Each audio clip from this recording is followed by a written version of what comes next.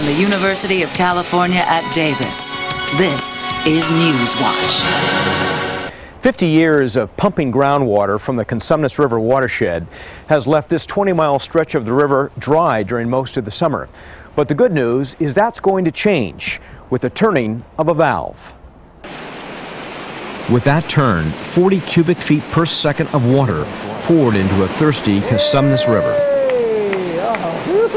From a conservationist perspective, this is momentous. This is addressing a real insidious problem that's been going on for decades, and it really represents a lot of institutional kind of collective thinking and agreement now, consensus about how to try and manage this problem. The drying of the riverbed has either delayed or eliminated the fall salmon run on the Cosumnes, and it has affected many other animals and plants on the river. As the groundwater level has gone down, the ability of the young trees to survive, the ability of this kind of forest to replace itself has diminished dramatically. UC Davis water scientists work with Sacramento County, farmers, and the Nature Conservancy to learn why the Cosumnes was going dry. This is an experiment, okay? Based on this flow, we'll be able to calibrate our groundwater model and use that model to basically predict how to operate this better in the future, because if we can turn this off and on, we can manage this with a lot of precision.